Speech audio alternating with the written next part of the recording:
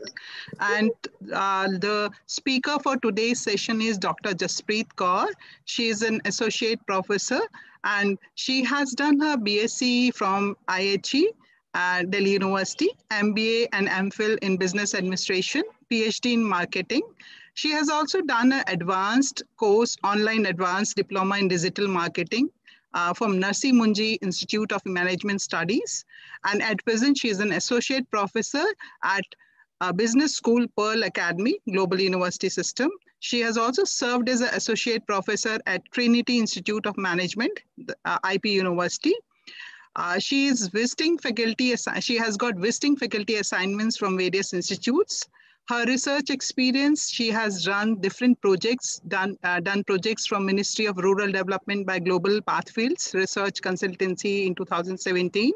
She has been on editorial review board, member of Journal Academy of Strategic Management Journal, reviewer of journal IJBIR, IGI Global, editorial review board of journal IGBER, IGI Global, reviewer of Asian Journal of Marketing, Scopus Indexed. She is at present guiding 5 PhD students. They are from different universities, MIT University, Aligarh Muslim University, and Chitkara University. She has got different publications, a huge number of publications in national and international peer-reviewed journals. To her credit, she has 2 books which she has published. CRM, a customer perspective from Tech Press. Another one is Marketing of Services, Global Vision Publishers. She has got different articles in books and she has published in books and magazines. She has presented her lectures. She has been invited, she has given invited lectures in different conferences and workshops. And it's a large number I think she has got.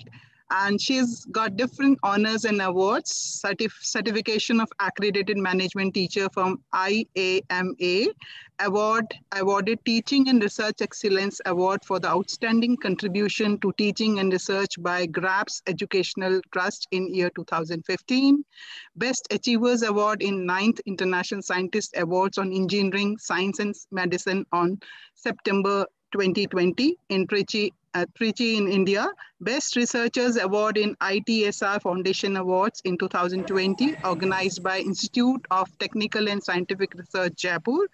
And she has been an invited lecturer, giving invited lectures, and she is a constant FDP invited faculty, and she has delivered lectures in FDPs. I think her 2020 was full of FDPs she has done. She has given FDP lecture, handled FDP as such on qualitative data analysis and Vivo software. And she has given lectures at Ramanujan College, at Dayal Singh College, at Aditi Mahavidyalaya, then Gujarat National Law Universities, and they are n number. I think she is a very appropriate speaker for this workshop because of a huge experience, and it will be a hands-on training session. As we all know, like, tell me, I forget. Teach me, and I may remember. Involve me, and I learn. This is how the theme or the essence of our workshop goes on. So I invite Dr. Jaspreet for the hands-on training and lecture followed by hands-on training session. Dr. Jaspreet, please, you may share the screen. Okay, I think there's someone else sharing.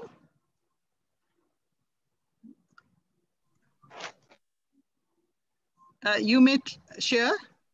Yeah, it's shared. You may put it on the slideshow.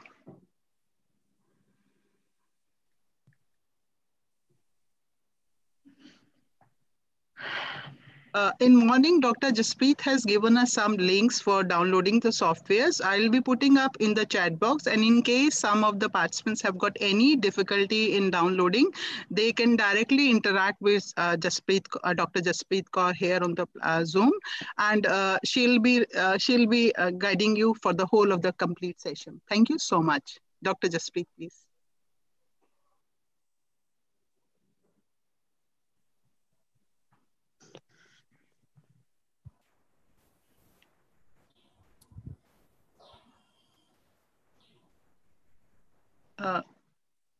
Is at the top, like slideshow at the top, you may enlarge the screen. I'm audible, Jaspreet? Yeah, that's okay. You have shared your screen. Yeah, is it visible? Yeah, it's And visible. Perfect. I request the participants to kindly mute them.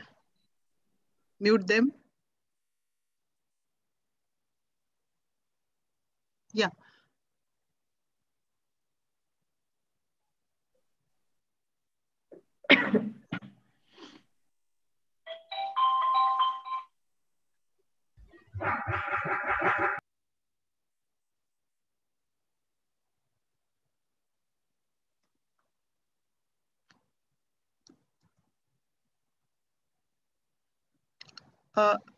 Dr. Jaspreet, you may start. Are you here? Sunita Yeah. ma'am, I think ma'am was not Yes. audible. Now maybe she has typed in a chat box also. Okay. Này Khoa. Yeah, you are audible, Dr. Jaspreet. Này Khoa. Am I audible? Yeah. Yes, ma'am. Yeah. Am I audible? Okay, so yeah. Okay, so I'm just sharing my slide and is this full screen? Can I start? Yeah, you may please start and make it on. Yeah, it's shared. Yeah, it's complete. Yeah, thank you. You may please start. Okay, fine. Yeah.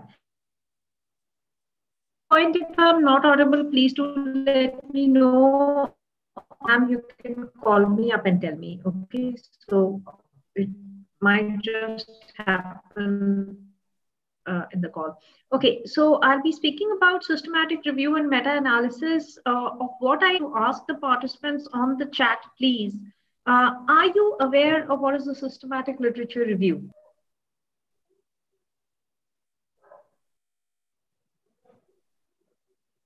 Am I audible to everyone? Yeah, you are audible. Participants, please kindly respond in the chat box. Please let me know if you know the systematic literature review technique. Please let me know that. Yeah, because if you don't know that, I'll start with that. In chat box, some of the responses are there as no, and some are there for yes. So I think I'll quickly take you through. Okay, so no's coming more. I'll quickly take you through systematic literature review because that is theoretical. Okay, and then we will come to the software. All of you, have you downloaded the CMA and Meta Essentials? CMA trial version or Meta Essentials? Any one has to be downloaded. Has that been done? Has that been done? Okay. Okay, yes, it says so, I suppose. So my eyes will be on the chat, okay, and of course on the PPT too. So let me start with the, first of all, thank you, Shivaji College I'm honored to come back to Delhi University to take an FTP, and ma'am, thank you so much for that, that long introduction. I really feel elated after that. So biostats or biosciences that we are talking about, meta-analysis is a very, very crucial technique. Systematic literature review and meta-analysis is a very, very crucial technique. Let me tell you, although I am from the management domain and I teach it to the management domain, this is one concept which came from the medical sciences. I repeat, meta-analysis actually came from the sciences, and Cochrane is a major contributor to this technique. Okay, so it primarily comes from the sciences. Now let me come to a systematic literature review. What is a systematic literature review? It is aggregating all the research which has happened in the past 20 years on your domain and finally concluding something. So let me say, I'll give you a very simple example of what is a systematic literature review. Now, right now, the only thing that is worrying me is the corona vaccine, which is going on from the past 1 week. So the news says in Norway, with the Pfizer vaccine, there are some.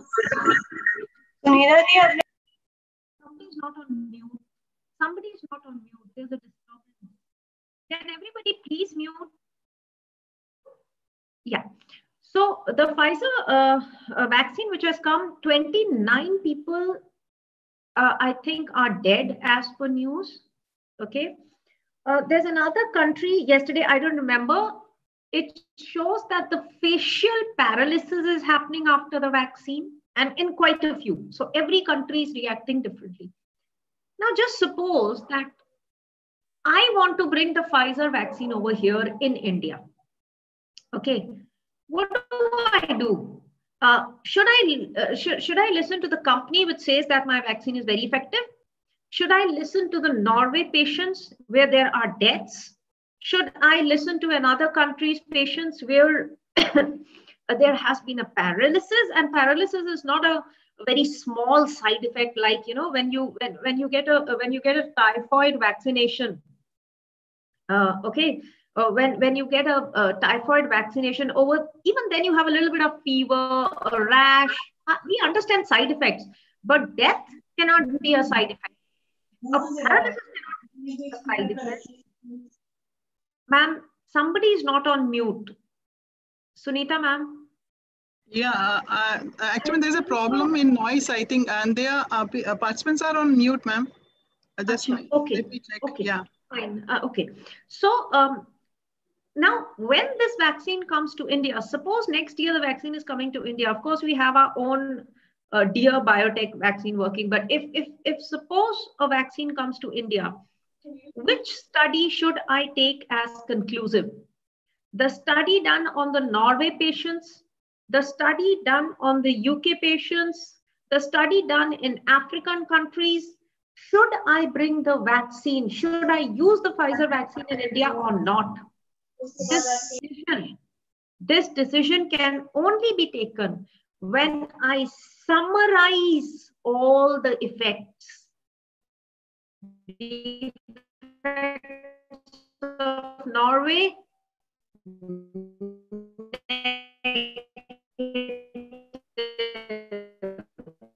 Dr. Summer, Dr. Jaspreet, there's a problem in voice, I think. Hello? UK may be positive. The finally I say. Sunita ma'am, please type in the Yes. chat box.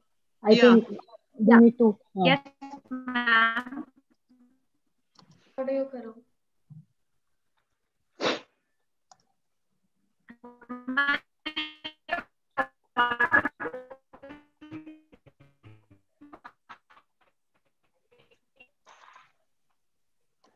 Yeah.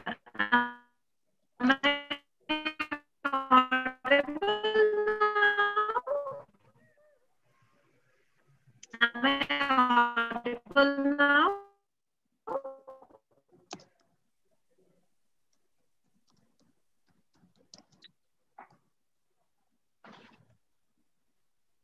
Am I audible now? Dr. Jaspreet, there is a No, problem. ma'am. Ma'am, you are not audible. Your internet connection is not stable, I think. Jasprit, ma'am. Hello?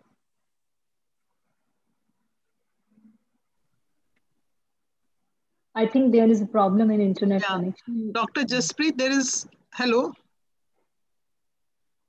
Dr. Sunita, Dr. Renu, maybe we can ask her to re-log in. Yeah. If that helps. Ma'am has written a message. Give me 5 minutes. So maybe we can wait for 5 minutes. She has said she'll rejoin. Okay.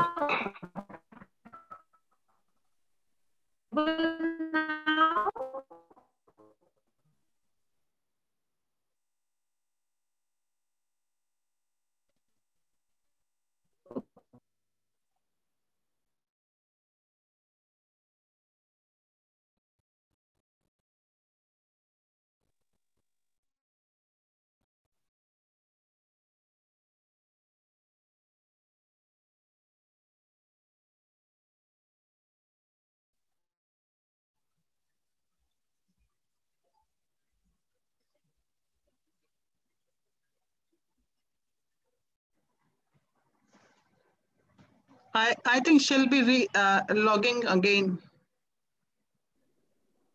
Okay, ma'am. Okay, can wait. Sunita, ma'am, can I, in the meantime, can I make some announcement regarding Yeah, tomorrow's session? sure, Rin. Sure. Okay, Meanwhile, she'll good join. afternoon. Good afternoon, everyone, once again. And I just wanted to convey this message to all of you that tomorrow we are having two sessions. One is by Dr. Kriti, and this is followed by the valedictory session, which will also be hands-on, depending upon the whatever you learned yesterday about the R software. So you must have downloaded the R Studio, and on that, sir is going to take the session. So it will be followed by it is a validity session only, but what I expect, maybe some of you, whomsoever wants, you can share your feedback either in the form of whatever writing, or you can share a small 20-30 second video if you want. So this is what I wanted to convey, maybe through mail or through WhatsApp group, which we have made, or on my personal window, you can drop your video. So it would be nice if some of you can share your feedback. And as far as, of course, tomorrow we will announce how we are going for the certificates. We will go for the feedback form which you have filled. We will go for the attendance depending upon all 5 sessions. So this is what I wanted to convey the message. So please drop your name. आवाज ना बहुत slur सा कर रहा था, ऐसे drop कर रहा था. Good afternoon. Okay. Good afternoon, Renu ma'am. Yes, Hanji. Yes, Meenakshi, Dr. Meenakshi. Yeah. What I just wanted to request you, can we have some recordings of these sessions? Yeah, sure. See, one recording I have already shared because it's on YouTube live stream only. And the second I'm going to share today only, yesterday's recording.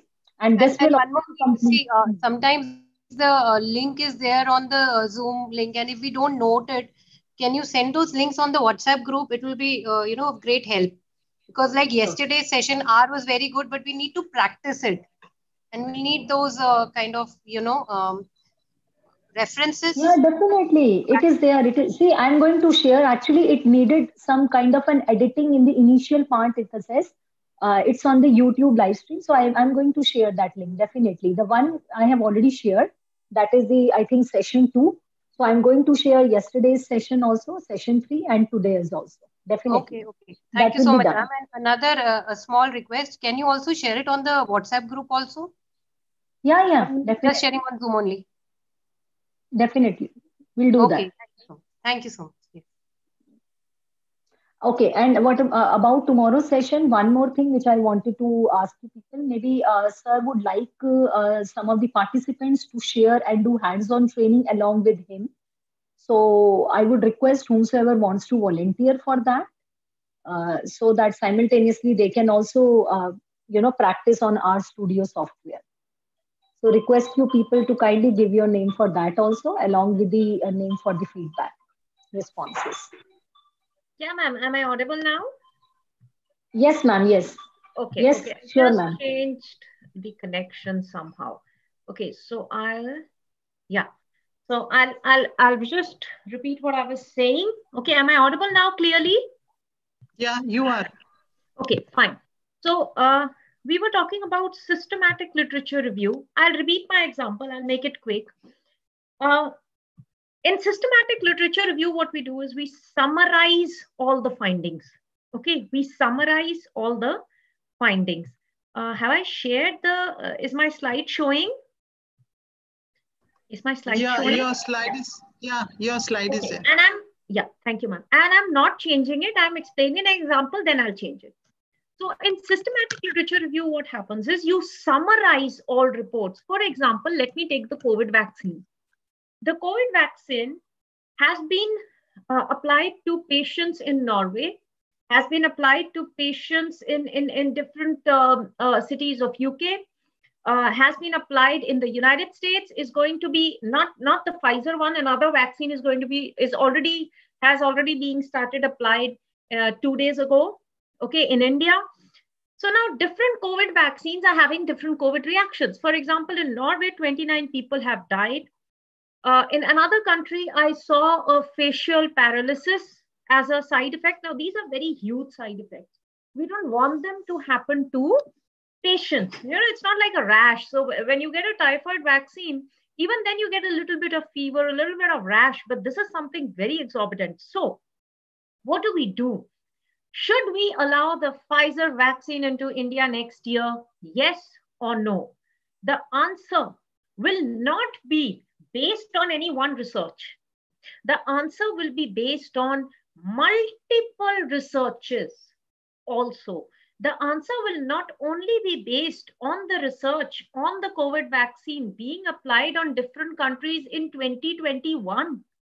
It will be based on the reactions of vaccines of people of different countries way back in 2002 when there was a pandemic. Again, previously when there were pandemics, how does the Indian body react vis-a-vis the the Europeans? So to do this analysis, what you have to do is you have to do a summarization of the reports of the past 20 years. You have to do a summarization of reports of the past 20 years. Why am I saying so? And why is it so crucial in medical sciences? Is because one man dead is not an option. It is actually critical. So that is when we do a systematic literature review. Now, what is a systematic literature review? I am going to study the vaccine application for the COVID or any related corona strand of that particular virus in this pandemic vis-a-vis the previous pandemics, and see if there was any effect on Indians vis-a-vis others. And only then will I tell Pfizer, okay, I allow your vaccine in India in 2022. Okay, so that is the whole basis of doing a systematic literature review. Let me come straight away to how we do it. I'm not going to the difference between narrative. This is the process of doing a systematic literature review. I have to determine a research question. What is my research question? My research question is the COVID vaccine of Pfizer safe to the Indian body? When applied, will it be safe to the Indian body? And mind you, the first line of warriors on whom it's going to be applied is going to be the old people. I mean, the government is already going home to old people to tell them that if you want to get vaccinated. So they agreed that the vaccine is being given to them, but it's a huge risk.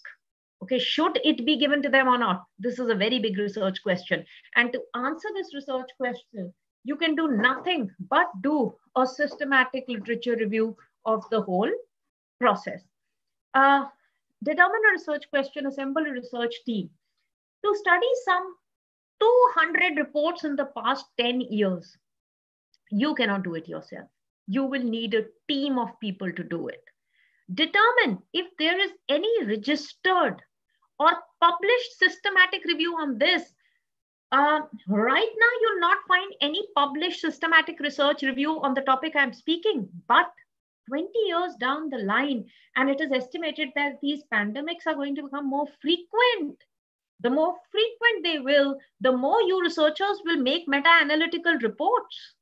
So right now, when it comes to COVID, no, there isn't a published systematic research review which says that, okay, this vaccine is going to be good for Indians, but in future, there will be. Develop a comprehensive search strategy informed by inclusion and exclusion. We have to see that we include to conclude whether Indians will be affected by the vaccine or not. My personal opinion is, you might differ as a researcher. My opinion is I would only and only include the Asian population. The Europeans have a different body set. The Europeans, I feel the Asians are much more stronger physically, can take the side effects of the COVID vaccine more strongly vis-a-vis the Europeans. I mean, I'm just saying, of course, you have to support this with data, but I would, if I am searching a vaccine for India next year, I would like to include only the Asian samples. I would exclude any Western country. So A systematic literature review is a process where you very appropriately inform which data out of the 200 research reports that you selected, which data did you include and which did you exclude. Okay, select studies for inclusion based on predefined protocols. Somebody called QCOM BTD who's not on mute. Yeah, now they are on mute. Yeah. So select the studies on the basis of a protocol. I'm coming to that. How many of you know what is a PRISMA? I would like to know how many of you know what is a PRISMA? Anuradha ma'am, I'll come to that. I'll come to that. Doesn't matter. PRISMA participants, please. How many of you know what's a PRISMA? It's a protocol of systematic literature review. Okay, not known? Fine, no problems. No problems. I just wanted to check. I don't want to repeat something you've done already. If you don't know, well and good for me. I can explain that. Okay, so the sixth point, you select studies not on the basis of what I want. Mera dil karta hai main ye le lu. No, no. There has to be a predefined inclusion and exclusion criteria, and that criteria or that protocol is called PRISMA. Okay. Till here, all that we are doing is systematic literature review. The moment we come to step number 7, extract data, put it into a software, analyze it. From step number 7 starts meta-analysis. I'm repeating. From step number 1 till 6, all that we are doing is nothing but a systematic literature review. From step number 7, from the time we start extracting quantitative data from these papers, these 200 papers, and analyze it into a software, which we are about to do, then it becomes meta-analysis. Okay, so an ideal meta-analysis paper is a combination of the SLR, systematic literature review, and meta-analysis. Now, one very, very important thing in a systematic literature review vis-a-vis a narrative review. Somebody was asking, what is the difference between narrative review and systematic review? So I'll just show it to you. Sorry. Sorry. This is a narrative review where there are 5 authors. You will write that so-and-so did a survey in Norway on so-and-so medicine and so-and-so did a survey, but this is not systematic. You want to see a process of a systematic literature review? This is narrative, qualitative, without any scientific background. You want to see a systematic literature review vis-a-vis narrative one? I'll show it to you. So in a systematic literature review, this is the way we show what is called a protocol. And we show it in the form of a flow chart called PRISMA. Okay, let me introduce you to PRISMA or protocol. When we do a literature review in social sciences or management, I think our work is easier than yours. Because here it's not a matter of life and death. Okay, max to max. Okay, a consumer's attitude will impact his purchase intention. अगर गलत result निकले तो सामान बिकेगा, नहीं तो सामान नहीं बिकेगा, बस इतना ही खतरा रहता है हम लोगों को. लेकिन आप लोगों का जो फील्ड है, the field that you are in, the results are very, very critical because they are relating to humans, in some cases to animals also. So I have to go in a systematic way by defining a protocol. Okay, a protocol, a method of doing things, a predefined, well-stated, limited method of doing research.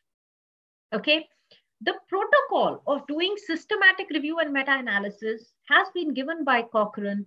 The flow chart in which you go around, or the systematic method in which you include or exclude your studies, is called PRISMA. Preferred Reporting items for systematic review and meta-analysis. That is the full form of it. Okay. What does it help you do? It helps you systematically, scientifically justify the inclusion and exclusion of studies. Remember, you are summarizing something for humanity. You're summarizing something for a medicine made for humanity. You better be sure of the reports you have taken for that summarization. And Prisma will tell you that the reports that you have taken are fair. How do we go around the Prisma? If I'm doing the research that I just told you, that should a Pfizer vaccine come to India next year for Indians or not, I will go to Google search. And by the way, systematic literature review and meta-analysis is only and only done on secondary data. We don't go to the patient. We don't take his statistics. We don't take any experimental research with a virus, with a chemical, nothing of that sort. We don't do that. We don't do primary research at all. We don't do experimental research at all.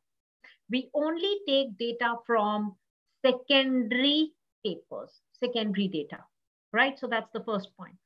So when I start a systematic literature review, and then further I'll go to meta-analysis, when I'm doing that, I get some 6,600 papers of my domain. So if I have to, get papers about a particular virus strain or a particular, say a particular type of medicine, which was good for a virus or bad for a virus or harmful to the virus, if I'm doing that sort of a study, I get some 6,600 papers of experiments which have been done. Experiments as in secondary data papers. Okay, experiments already done, papers already published. Where I get these papers in which there are experiments done, there is a control group, there is an experimental group. Okay, there is a standard deviation, there is a mean, there are some statistics done on that. So I find some 6,638 papers from this domain, okay, only working on the strand of COVID-19, okay, or similar strands. Out of this, on the basis of title, I exclude some 6,000 papers. I get on Google Scholar or on Scopus or Cochrane, which is a database for medical sciences. I get some 6,000 papers related to my topic. How do I get them? I get them on the basis of keyword search. So any database that you go to, whether it is Web of Science, whether it is Scopus, whether it is Cochrane, you get papers on the basis of the keyword you type based on your research. I get these papers, I exclude them on the basis of title, I exclude them on the basis of abstracts, I exclude them on the basis of the basic data I'm getting or not, and I finally come down to some 31 studies where I have the exact study, I have the exact paper, I have the exact problem, I have the exact patient, and I have the exact values which are needed for my meta-analysis. This whole process of coming from 6,000 papers to 31 papers on the basis of screening is called Prisma. You have to compulsorily show this in a research paper, or else you cannot go forward for meta-analysis study. Okay. Further, before I get to the software, let me share with you a paper that I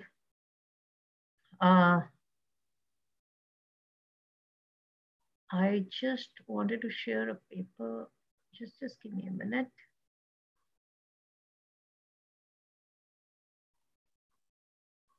I'm just sharing a paper which I generally take as a sample paper for when I describe meta-analysis in the science field or in medical field or in the biological field. So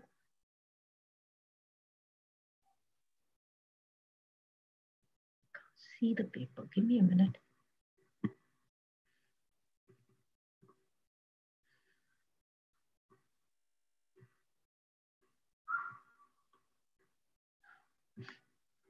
Yes,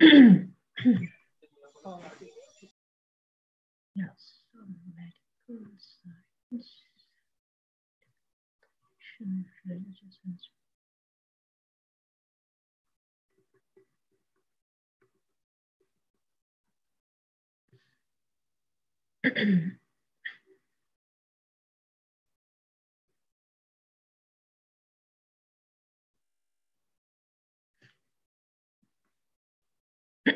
yes, here it is. Okay, so this is the paper. Can everybody view it quickly? Can everybody see it? Yeah, yes, okay. it is visible. Yes, so this is a paper from Psychological Medicine, a journal called Psychological Medicine. It's a Cambridge University Press version. The topic you can see, the topic you can see clearly, okay? And this is a paper of systematic review and meta-analysis, okay? It has obviously been done on some experimental or controlled trials, okay? It is being done for mental health care, okay? Now, let me take you through the how they, so if you see, he says, I've done a systematic literature review, and look at the databases. Please take 1 minute to read this line. This is especially for the science students if you're doing a meta-analysis. These are your database.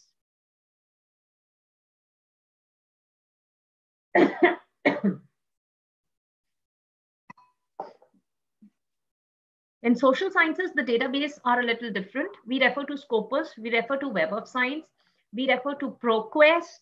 Okay, these are our database. But if you have to start a paper, these are the database you should be referring to. These are the database where you have to go and type the keyword, okay, and take papers from all databases, Web of Science, PubMed, Cochrane, of course, is number one when it comes to medical sciences, the largest database. Okay, so this is from where he's taken. Now, let me go to, he's explained the problem, the introduction thing, and let me go to this is the Prisma. Please have a look at this. This is his Prisma. So in Prisma, he's very clearly stated, I got 1717 papers from PubMed, 1072 papers from Scopus on my topic. These are on his topic. I mean, not as a general topic, a very specific research topic. Total number of articles was 4751. I excluded so-and-so because of language. He's given the reasons also. He says I excluded 4605, 67 because of language, 4100 because they were off the topic. Okay, 283 because the methodology was different. Now, when I come to meta-analysis sheet, I'll show you that for doing a scientific meta-analysis, we need something called a standard deviation, mean, and sample number. These are the three things we need. Standard deviation, mean, and sample size. These are the three data we need from each of these 100, 200 papers. Okay, and I am supposing that you know from papers of your domain how to extract standard deviation, mean, and sample size. I hope I mean this is a prerequisite of this workshop that you know how to extract it. Okay, I included these papers, I excluded these papers. In the ones which were excluded, so and so forth. So he's given a phase 1 and phase 2 of a Prisma. Inclusion and exclusion principles, the database he uses because this study that I'm going to do, it's crucial. It's from the scientific field. It could affect the human being, and I have to be very, very sure of the data I'm taking to summarize and conclude something, say to the doctors about COVID-19, right? I hope this point is clear. Systematic literature review is clear. Now let us go to, I think now we can start with the software. Can we start with the CMA software? Okay, let me see. Where's the CMA? Just a minute, please.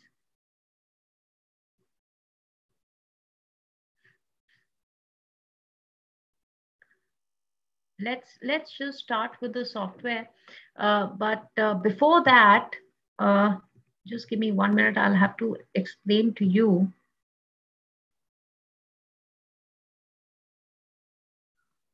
what is an effect size. Just give me a minute. Okay, before we go to the software, there's this one last thing that I have to explain to you, because now that we are going numerical, now that we are going quantitative, you should know the meaning of that quantity that we are going to calculate. We are about to calculate an effect size. Okay, we are about to calculate an effect size. Okay, a term in meta-analysis called effect size. We are going to start with that in a software. But I should know what is an effect size. And to explain that, let me take you to this example. Now, this is a psychologist, and she is treating a lady. She's treating a young girl. How well has the therapy affected her behavior? Could be said in many ways. You know, one is it was very good, it was very effective. This is qualitative, this is narrative. This I don't want. I want a magnitude. I want a number of the effective treatment of the psychologist on the girl. And this number is generally given in a quantity called effect size. So effect size in this case is nothing but saying how effective has the therapy been on this girl. And I am going to say that in a quantity called effect size. 0.1, 0.3, 0.4, 0.5, 0.7, 0.9. This is the magnitude of how effective the therapy has been on this girl. How did I reach this effect size? How did I reach an effect size of 0.3 or 0.4 or 0.5? I reached it by summarizing a set of studies. Which studies? Those 200 studies that I had just taken, included, excluded, finally reached. Those studies, those 31 studies which I reach at the end, from which I'm going to do meta-analysis, the resultant, the summarization, the summarized effect of those 31 studies is 0.1 or 0.3 or 0.5 or 0.6. Okay, so that is the relevance of an effect size. How do you compute an effect size? Let's come to that. Effect size is of some 100 types. So there are some 100 types of effect sizes. There are some 100 ways of summarizing research. But the most effective 3 or the most commonly used 3 are when the input is of these 3 types. Okay, so effect size is divided into a family of effect sizes. Okay, so there's something called a D family. This is something we generally use in medical sciences and other sciences also. The values, the effect sizes that come out are known as the Hedges G, Cohen's D, and there could be many. I mean, I'm just listed 2, 3. There could be some hundreds more. Okay, but we will be dealing with the Hedges G only. There is an R family where the input that we give to the software is correlation values. I am assuming you people know what is correlation. You have to know these basic terms to start meta-analysis. Okay, so the D family, my input into the software will be standard deviation, mean, sample size. The R family, the input into my software will be the R value or the correlation value and the sample size. The others family or the third family that you see, the input to my software will be the odds ratio or log odds ratio. What I'm going to complete today, it is very difficult to do all 3 in 2 hours. What I'm going to complete today is the first one, the D family. Why I'm going to do the D family is because it is the D family effect size which is most commonly used in your domain, of meta-analysis. When it comes to social sciences, the domain to which I fall, we generally use the R family correlation. Okay, but in your case, you're going to calculate the Hedges G today. Okay, and what will be your input? Standard deviation, mean, and sample size of two groups. Which groups? Control and experimental. From where will these values come? These values will come from the past papers, past research, secondary data. We are not going to go to any patient and do anything in meta-analysis. I hope this much is clear. Let me proceed further. I'm not going to the R family, as I said. I'll go to the D family. Okay, I'll be doing the D family with you. So, Cohen's defined the effect size of the D family. And he said that the effect size in an experimental research paper where there's a control group and there's an experimental group can be defined when we differentiate between the means of the two groups. Which two groups? Control group and experimental group. And that is the reason the mean, standard deviation, sample size of the control group and the experimental group became an input to calculate these three types of effect sizes. So this whole concept has been given by Cohen's in 1988. Okay, so according to him, the input that you should be extracting from papers, those 100 papers, should be the difference in the mean between the control group and the experiment group. This difference you have to extract from each of the secondary data papers, put it into the software, and the software will calculate the effect size automatically. Okay, so this is what an input table looks like. Now I've done this for a very simple example, and after this, if you understand this, we can straight away go to the software. So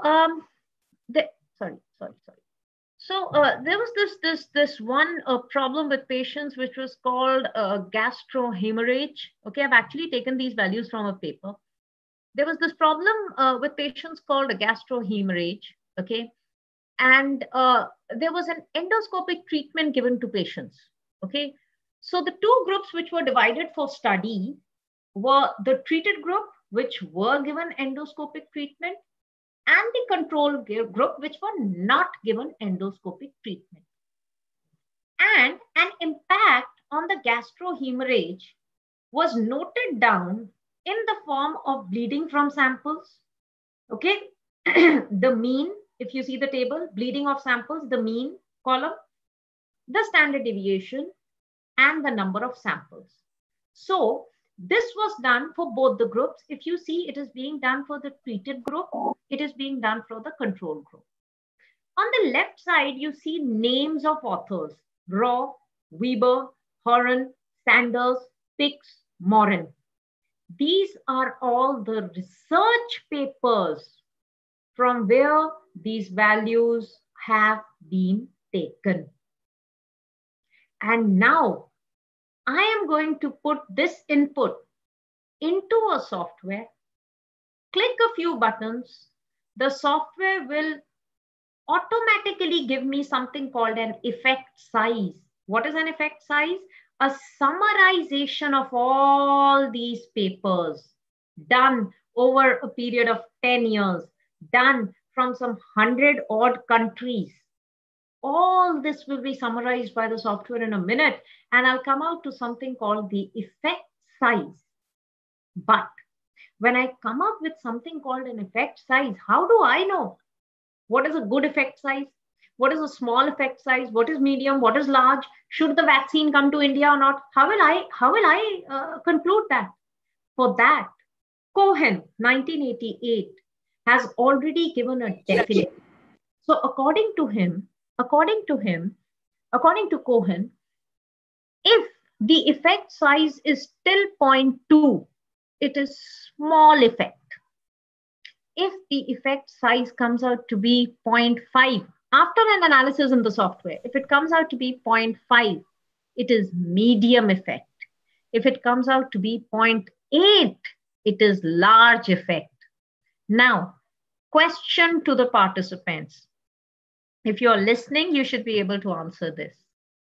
Tell me, tell me, if I have to do a summarization of the COVID vaccine, whether it should come to India or not, and these are all the papers which have worked on COVID vaccine, control and experimental groups, and these are their mean, standard deviations, etc. And I put them into the software, and the software gives me an effect size 0.4. Should I bring the vaccine to India or not? Please answer this if you have understood. If you've understood till here, you could answer this. Because the concept is more important than numbers. If I have summarized all this data and the effect size has come out to be 0.4, should I bring it to India? No, I should not. But every time a researcher concludes something, there's something called a says who. Who says it? Cohen 1988 says it. So if the COVID vaccine is not largely effective to the Indian population, as found by the meta-analysis study done by me, till then, that vaccine should not come to India. So if all the vaccines by Pfizer and the reports that I get from all the studies taken together, put into the software, give me an effect size of 0.8 or above, I will say, Pfizer, you are most welcome to come to India. And we are ready to be guinea pigs.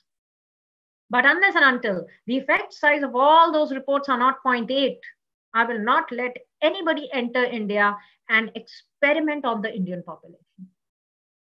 I hope this much is understood. Now we can go to the software.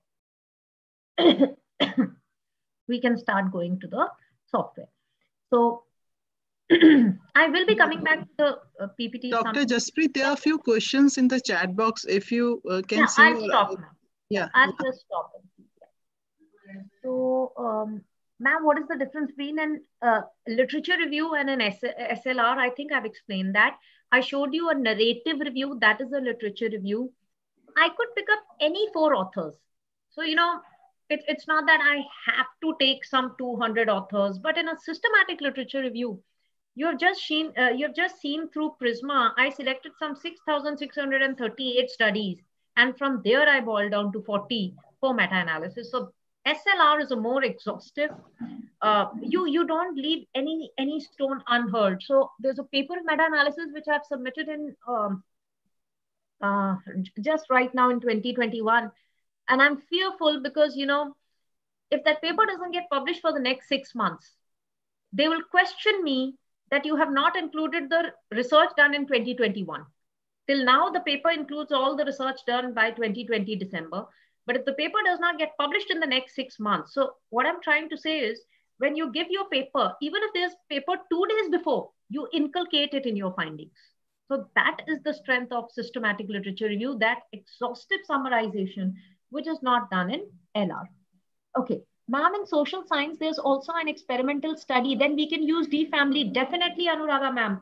In social science and medical science also. And by the way, I am referring to a paper. I'll just show it to you where they have actually, let me see the paper. I'll just show it to you, where they have spoken of what are the 3 types of meta-analysis which can be done in biological studies. And all 3 types are listed. The D family, the R family, the ORS family. All 3 are listed in that paper. I'm going to show you that research paper. Okay. Soumya ma'am is saying, ma'am, I'm a research scholar of OB domain, organizational behavior, and I'm in the process of retrieving data for meta-analysis paper. Fine. There are some papers that give dimension-wise correlation of IV with DV, whereas some people give an overall correlation. Ma'am, you're supposed to be dealing with overall correlation throughout those 200 studies. If you are taking a divided dimensional correlation, You are supposed to be taking only papers with the dimensional correlation all over the study. That is my answer. Please maintain uniformity in OB. So what ma'am is trying to say, what she's trying to say is that suppose there's something called customer engagement. So sometimes the papers give you a correlation between customer engagement and intention. And some papers, what they do is they divide customer engagement into two parts and give you a correlation of each of those parts with purchasing.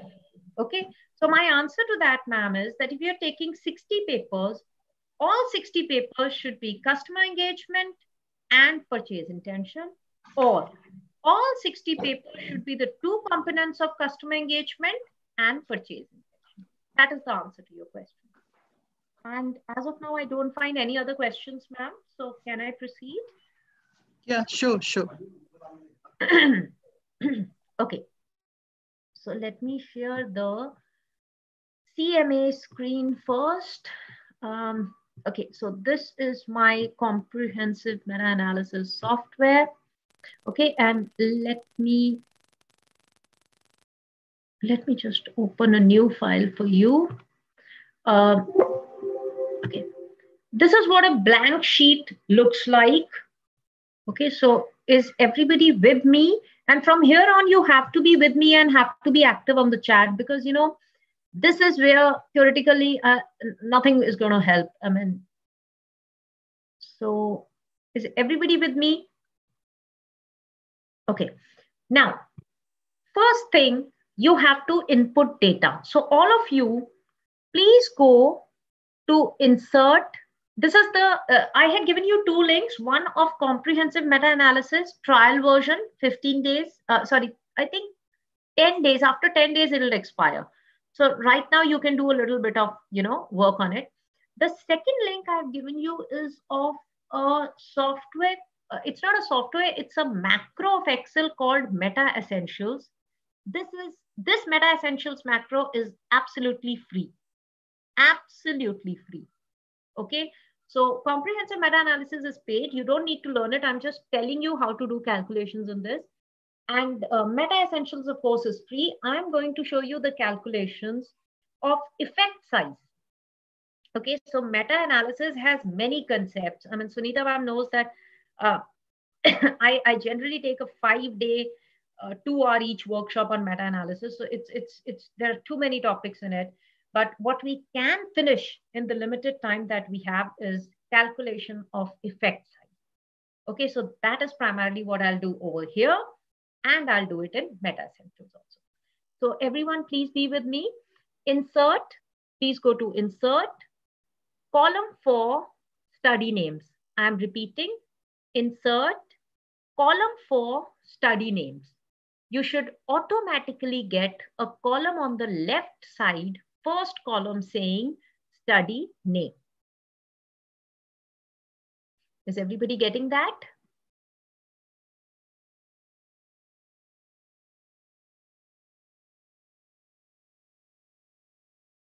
Okay, so I'm going forward. Next, you go to Insert, column 4. I'm going very slow. Insert, column 4, effect size data. I repeat, insert, column 4, effect size data.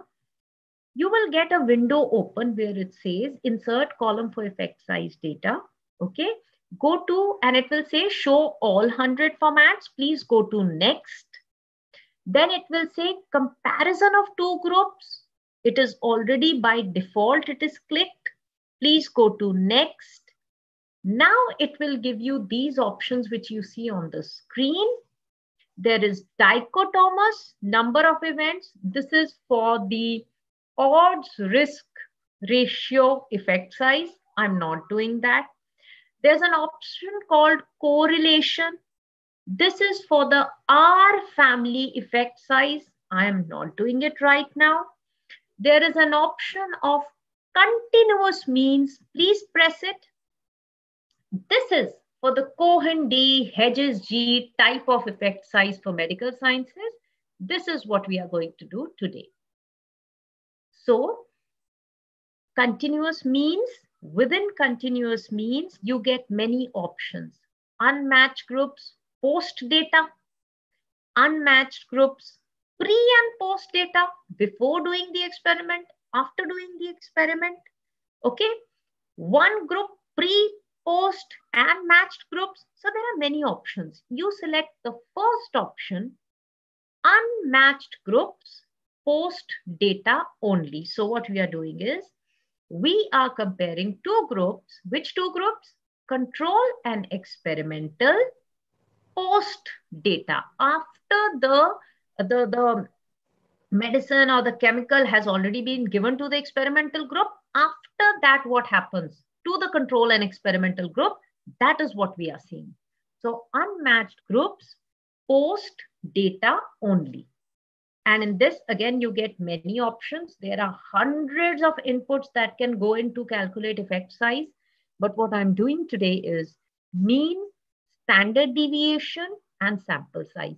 So in the unmatched groups, post data only, please click on mean, standard deviation, and sample size of each group.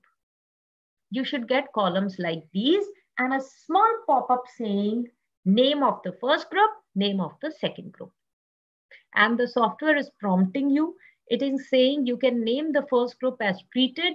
You can name the second group as control. And primarily in an experiment, these are the two groups that you generally use. So fine, I take the option of the software. So one group, I'm giving the name treated.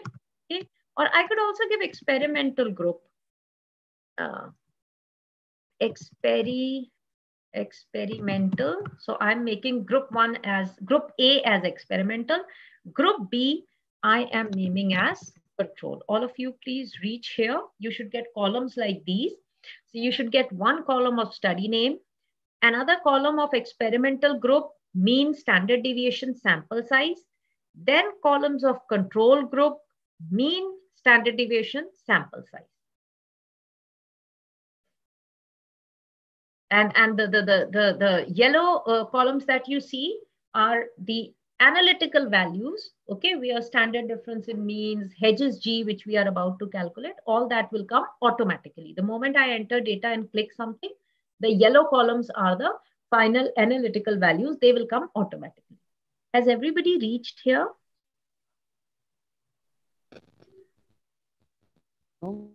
Yes, yes, sir. Yes, somebody is speaking. Sorry, sir.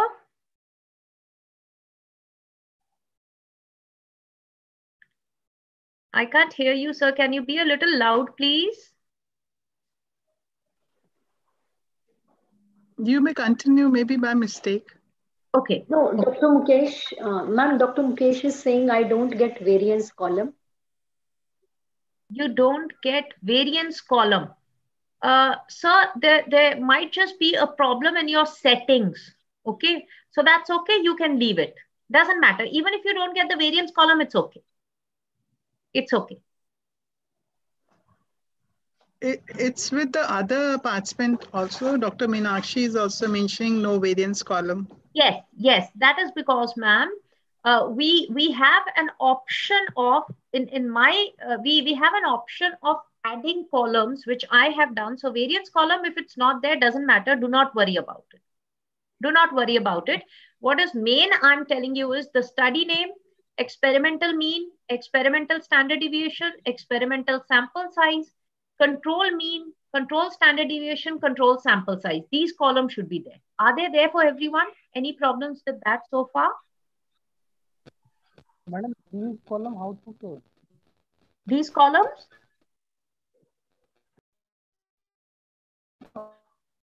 I can't hear, sir. Can somebody hear, sir? Yeah, Dr. Khetaram, I request you to kindly drop the query in the chat box because that'll be better.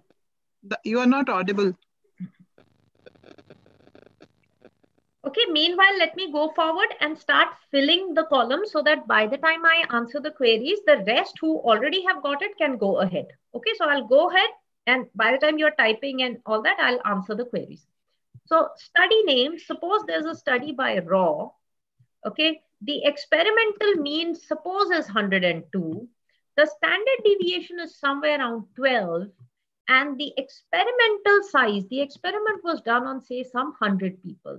Similarly, the controlled group, where say the medication was not given or the vaccine was not given or any such control group, the control group mean was 100, the standard deviation in the control group was 14, and the control group was of a sample size say 90. By the way, in meta-analysis calculations, the experimental group and control group need not be of the same number. So it's not necessary you have to have 100 and 100 both sides. Okay. Then you go to effect direction, you get a drop down. Okay. And it says negative, positive, or auto. Just press auto. The moment you press auto, all these value of hedges G, standard differences in the yellow columns automatically get filled up. Please do this process for at least a data of 6 papers, and I am doing it for you. Please copy me and please make your data set like I am doing.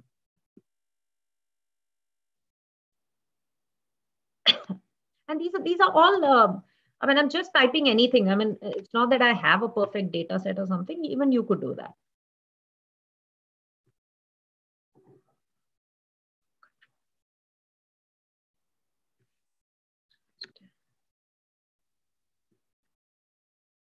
The moment you press auto, it should give you a value on the right side.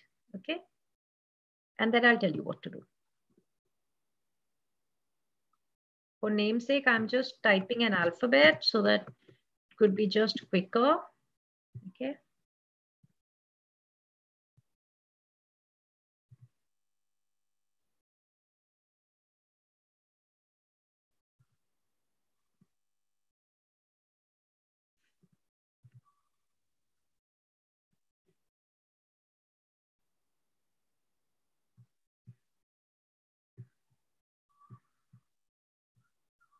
Anybody having a problem so far, please unmute, because I'm continuously putting a value on software. It would be better if you could unmute and ask me. Madam, I am not started. I'm not? Started with this column. After the study name, we will know column is there. Experimental mean is open. Sir, you must have not inserted.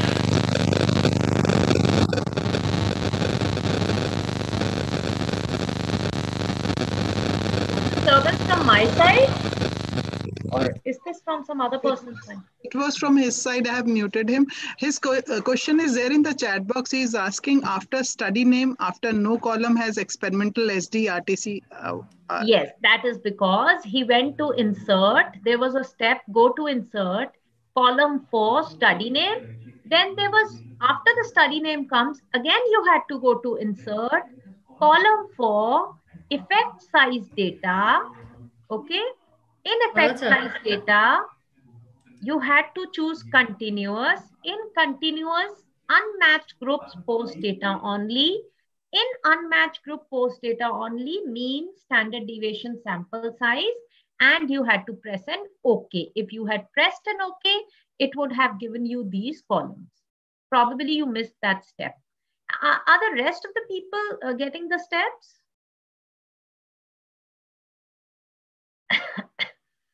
Sunita ma'am, can you see the chat box? Are the rest of the people okay with the steps? Yeah, one of the participants has responded. 2 have responded, Divya, and then Meenakshi has also said, Sujoy Bose has also said. Fine. So I hope everybody's on the software. So for those who are on the software, I think you understand. Sure. So, yeah. So experimental sample control mean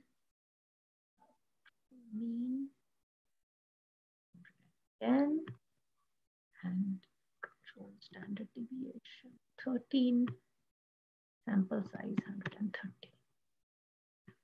Okay, let's do it for 6 papers. Experimental mean 104, 10, 400, 102, 12.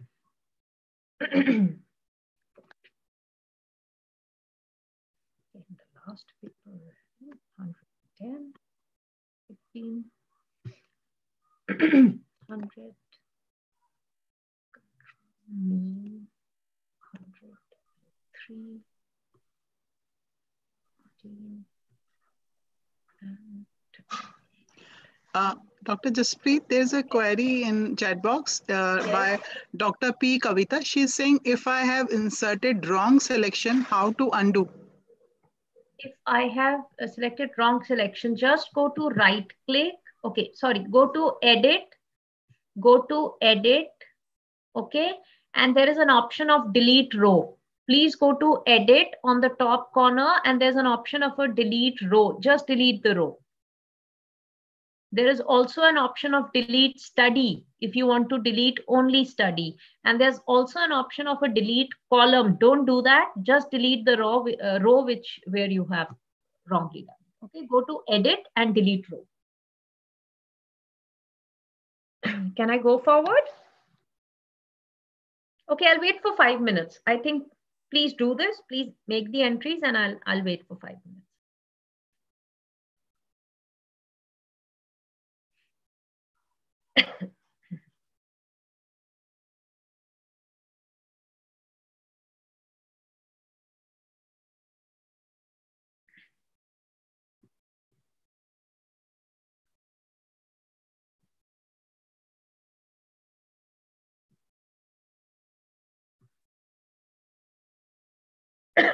Is everybody done? Can you please write on the chat if you're done? Okay, done. Okay, 1 done, 2 done. Okay, Achha, my share screen went away. Just a second. Okay, done. Great. Let's go to the next step. Let's go to the next step. Please go to Analyze. On the toolbar, you find something called Analyze. Please go to Analyze and go to Run Analysis. Go to Analyze and go to Run Analysis. Go to Analyze and go to Run Analysis. Okay. These lines that you see are something called a forest plot. These lines that you see is something called a forest plot. Okay. From raw, thorn, GADS, these are your study names. Okay. The standard difference, the standard error has been calculated. And on the yellow line that you see, okay, it is the final summarized results. So just see the first value, 0.564, okay, minus 0.564. This is your consolidated summarized effect size for that COVID vaccine from the past, from the 6 research papers that you took for this study from the past 10 years. I repeat, minus 0.564 is the summarized, consolidated effect size for the COVID vaccine studied from the past 6 paper values from the past 10 years. The only difference in the statement that I'm saying is, for trial's sake, we are doing just 6 studies. Okay, but when you actually do it, this will not be less than some 60 to 100 studies. Okay, so when you take up a study of your meta-analysis of your domain, anything less than 60 to 100 will not be a meta-analysis at all, right? So now you have found out the first thing that has to be reported in a meta-analysis, which is the effect size. Consolidated, averaged, summarized effect size. Now, if somebody does remember what Cohen D said, if you remember, so if you remember that for the D family, whether it's Cohen D, whether it's Hedges G, whether it is Glasses G, whatever value we took out for the D family effect size, do you remember the benchmark Do you remember what Cohen-D had said about the consolidated effect size? He said, if it's still 0.2, it is low.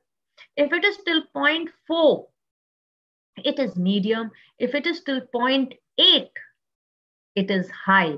So now can the participants tell me, effect size of 0.564, is it low, is it medium, or is it towards the higher side?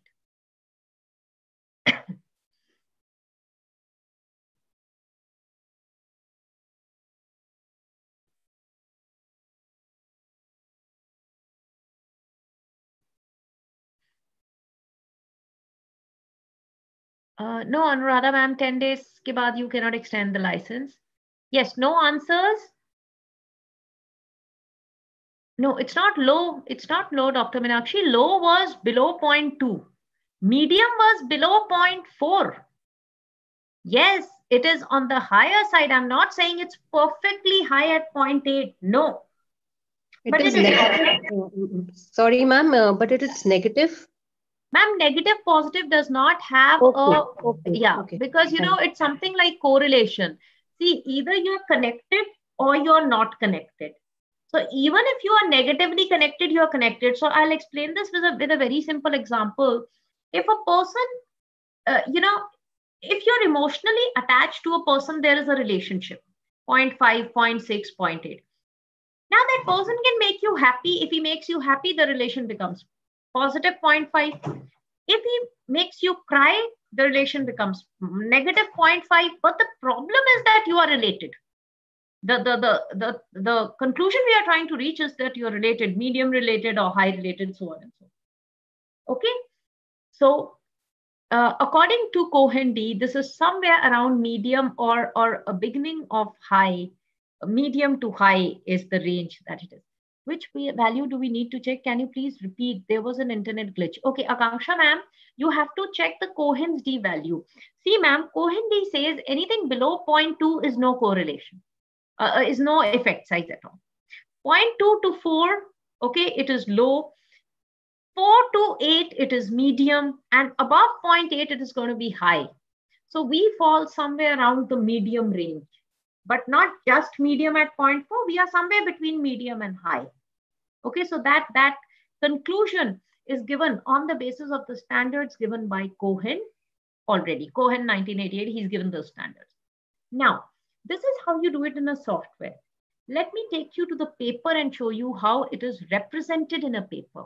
Okay, so this is one value we have got. We've got the effect size.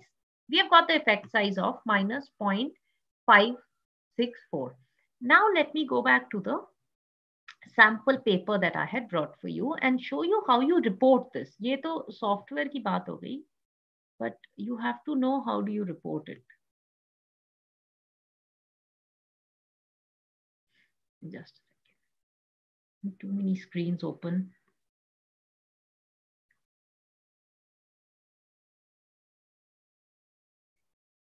Okay, here it is.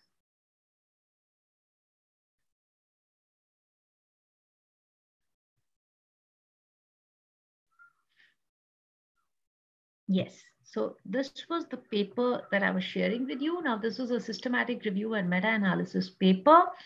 A few of this, you would be able to understand. Okay.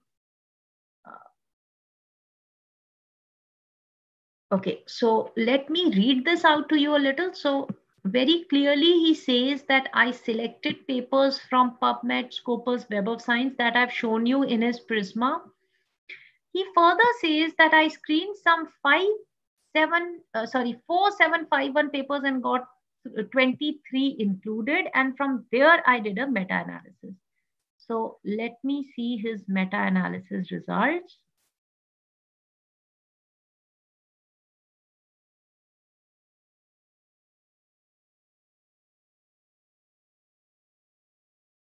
This is his Prisma.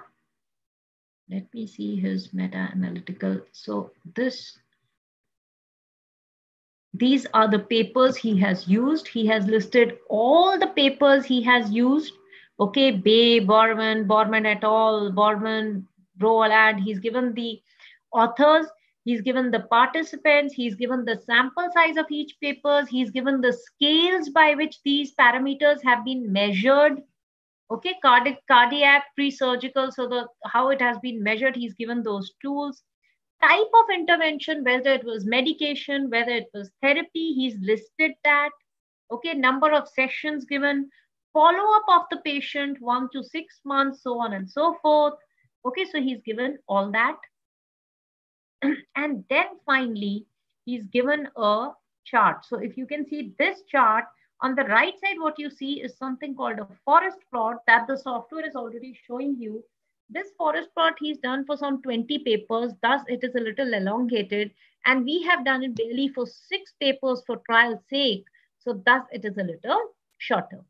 Now, in each of the paper, there is a size of mean standard deviation, mean standard deviation, sample size, which must have been given to the software. He's also showed it. He's also showed the mean and standard deviation of experimental group, mean and standard deviation of the control group. You can see that he's very clearly showing the input he has given to the software. And finally, he says, I have a value of point. If you see the bold value, okay, it says minus 0.43. Okay, this is his consolidated effect size. Okay, this is generally shown as a diamond-shaped, black diamond-shaped thing in a forest plot also. So this lies, if you see the scale, if you see the scale of the forest plot, if you see the x-axis, it is from 2 to -2. Okay, and minus 0.43 is the effect size, overall effect size, which has been found out. Okay, so this is the this is the conclusion of all. And from where did he start? He took some 4,700 and something papers, and then he consolidated 23. And from those 23, he's got these results. He's very clearly stated the inputs he's taken. Okay. What you see in the square brackets is the upper and lower limit of this. So, you know, whenever a student gets some marks in the examination, suppose, you know, a student gets some 60%. So we don't start saying, okay, he's medium. Okay, so Cohen says, define him, small, medium, high. So the moment you get, suppose 60% marks, it's not that your faculty says, okay, you are medium. No, you can't do anything better or you can't be anything less. The faculty always says that you are 60%, but you can do better. Okay, and parents, sometimes parents say, chalo yaar 60% aage bahut hai, fail bhi ho sakte the. So the upper and lower limit is that capacity of that child who's today got 60%. Okay, so if a person has got 60%, you can say, okay, this guy can range from 50% to 70%. You cannot say he can range from 50% to 90% or 100%. A 60%er, very rarely, if he's continuously getting a 60, very rarely will he go to 100%. So you set a limit. Okay, 50% to 70% is the upper and lower limit.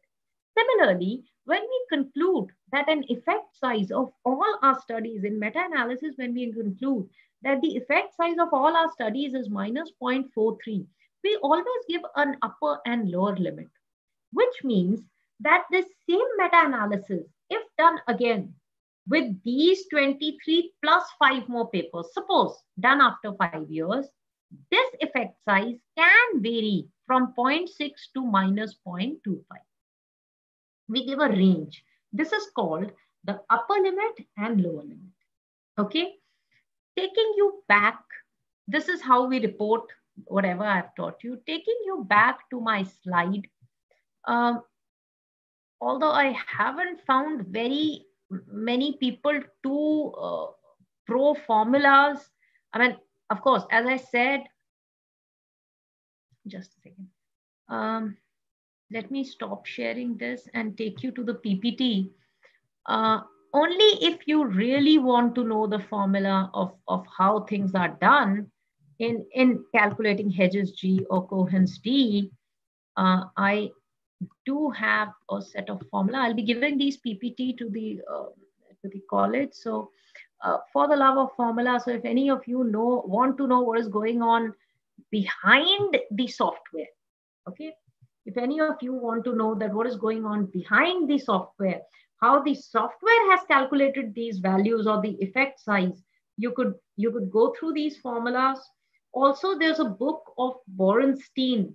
Okay, Borenstein 2009, Borenstein 2011 also. I think that's the new edition. So you could go through Borenstein's book.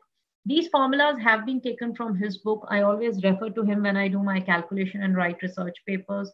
You could go to Borenstein's book also to understand what are the formulas behind what the software is doing. For those of you who are good in Hindi, who can understand Hindi, you can watch Dr. Neeraj Kaushik's videos, YouTube videos on how to calculate effect size in meta-analysis for the Cohen D or Hedges G, the D family. And he actually, he works on an Excel sheet. So he doesn't work on a CMA. He actually works on an Excel sheet, does everything manually on an Excel sheet and shows you how these things are being calculated at the back end. But of course, you could refer to these formula and so these formula, if you want to know how it is being calculated, and Dr. Neeraj Kaushik's YouTube videos on meta-analysis, very elaborately, he's told you how things are being calculated. If you want to get to the statistical, you might not need it because for us, the software is more than enough. And then what we need is the analysis part. So I need to know that how is that 0.4, 0.8 interpreted through Cohen-D's reference and written in a research report. So that is two things which are most crucial to me to write a paper. But there are people who want to understand this thing. So Dr. Kaushik is very good. He's a quantitative person, so he's explained very well. Okay, now let me share the screen of, I've lost the screen again. Yeah, Meta Essentials. Meta Essentials software everybody had downloaded. So let us do the same thing on Meta Essentials, and then we'll come to another concept called fixed and random model. Let me see where I've opened Meta Essentials. Just a second. Okay. In Meta Essentials, while going through all the sheets, you will find one sheet.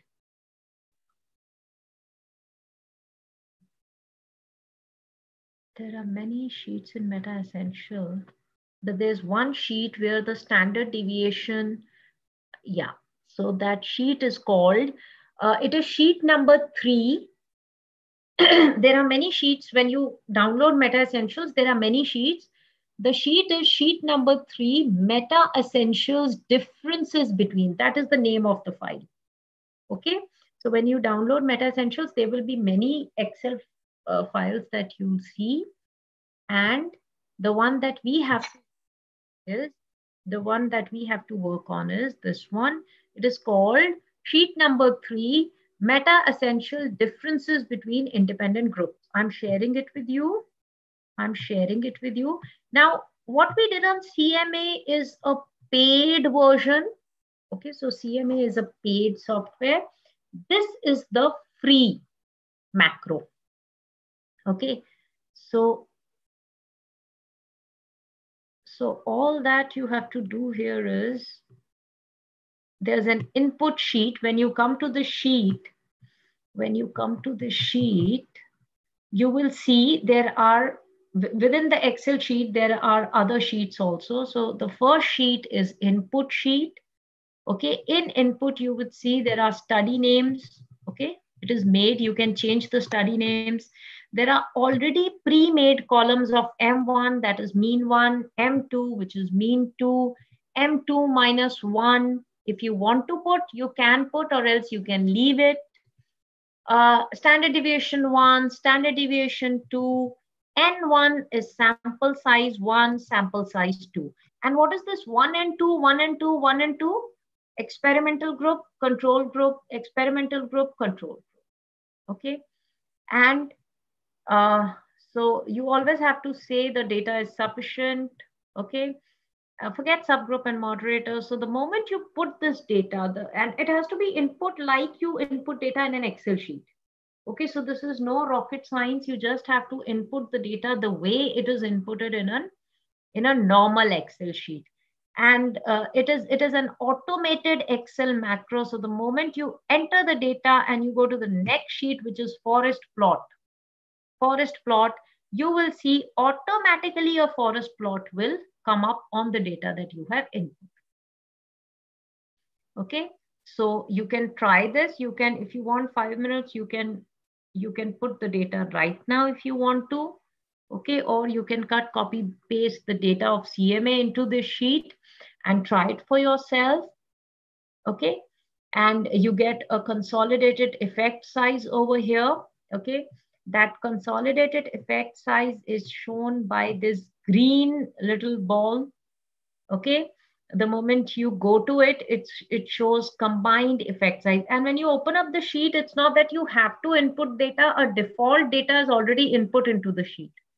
So you can see the forest plot. And if you change the data, the forest plot will change. So it says combined effect size minus 0.42. Okay, so that is the combined effect size. It is clearly shown. This is also a forest plot. Okay, so forest plot have different visual ways of representing the forest plot. So all these that you see, the blue dots that you see, these are all your studies. Okay, these are all your input, okay, studies. And this green dot which you see is the consolidated average effect size of these studies taken together. Okay, so the consolidated effect size. Okay, so that is effect size.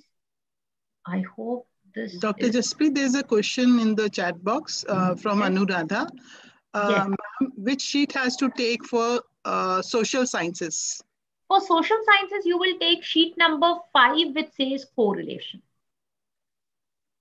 Social sciences, sheet number 5, which says correlation.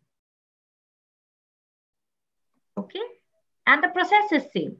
The process is same. Of course, the input over here, because we are talking about medical studies, so we are talking about standard deviation, mean, and sample size. There, the inputs will change because it's a social science. The input over there becomes correlation and sample size. Correlation value and sample size. She's also asking, like, and also please explain how to copy it in the MS Word. MS Word. Why do you want to copy it in MS Word? It is to be copied in Excel, right? You want to copy this into MS Word? Is that what you're saying? Yeah, maybe this is a query. This okay, one into MS. This, I think it can be done through print screen. So if you go to print screen, you will be able to do this. Okay, or you can select data. Okay, it says a range of data which you can select and then copy it. Okay, and if I go to file, no, there are no options. So you can select data, you can right click, select data. In select data, you will have to tell it the rows you want to select and then copy paste it to a Word file. That is how you do it from here. Okay, that is how you copy the data from Meta Essentials to the Word file. Okay, so it's almost like an Excel sheet. The way you copy data from an Excel sheet to a Word file, similar way you have to do over here. Okay. Anuradha, is that your query is answered? Yeah, it's okay. Great. Now, let us go to another concept. So now we have done effect size. We know how to interpret the magnitude of effect size. Now I want to take you to another concept quickly, which is fixed and random model. So even when you see the input and then you see the forest plot, you know, what you'll see is on the left side, there is something called a model. Okay, I'm still at Meta Essentials. On the left side corner, there's something called a meta-analytical model, and there's something called a model. And in this model, they say there's a drop down which says random or fixed. This is one concept which I want you to learn first theoretically through the PPT, and then I want to bring you back to this CMA and Meta Essentials to see how the effect size varies when it is a fixed model and when it is a random model. But when to take a fixed model to calculate effect size and when to take a random model, that you can only know if you know the concept. So I'll just take you to the concept of fixed and random model. So, okay, just give me a minute.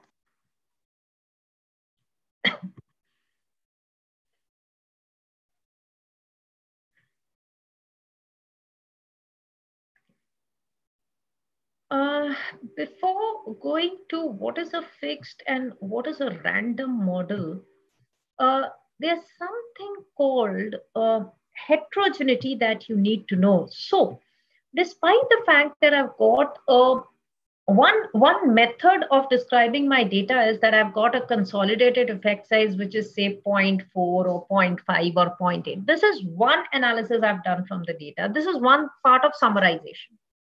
There's another part of summarization where I explain if these 20 studies, 40 studies which I've taken were similar or were they varying from each other? Okay. So were these all studies similar? So now what you're doing is, although you've got a consolidated effect size, but I'm trying to describe the pattern in the studies. Are they all similar? Are they all different? That is what is heterogeneity. So heterogeneity in data has to be calculated in meta-analysis. And what we are wanting it, or why are we calculating, is because we don't want 40 studies out of which 20 are apples and 20 are oranges. And this heterogeneity can be avoided if we select the studies properly. Okay. So we see our domain, we study the studies only from our domain. At the same time, we should not become like all red apples. So a good research report would be one which is not apples and oranges, is not all red apples, because then the reports are similar. What am I concluding? What am I summarizing? So it has to be a mix of colorful apples, big apples, small apples, red apples, green apples, but apples.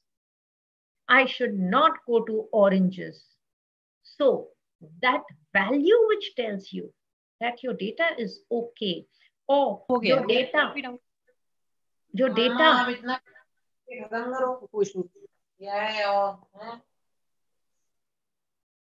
the data which tells that you haven't selected oranges and all of what you've selected is apples, whether they are small, big, whatever, together, is the value of heterogeneity. Let's come to how we calculate it. The first method of seeing whether your data is heterogeneous or not is the forest plot. And it's very simple. Just look at the plot in front of you. Just look at the plot in front of you. You see that all the studies are haywired. They're not on the mean line. Okay, so which is the mean line? The green ball is the mean of all the studies. And you see the studies are either left towards it or right towards it. Half are left, half are right. So the first type of test that you do for heterogeneity is from the forest plot.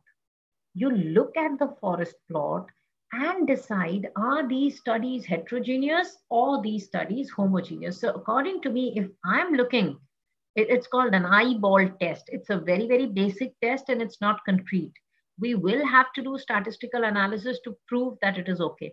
So when I look at this, this graph or this chart, I find studies haywire, left, right, here and there. So according to my eyeball test, my first preliminary test, I can say that this data is heterogeneous. Okay, first test. Let's come to the second test. The second test is a statistical value being calculated. And what are the statistical values which we calculate to measure heterogeneity?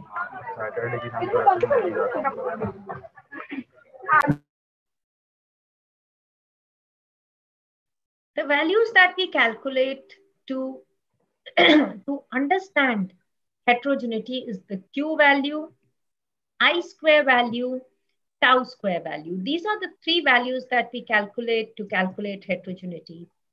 What is a Q value?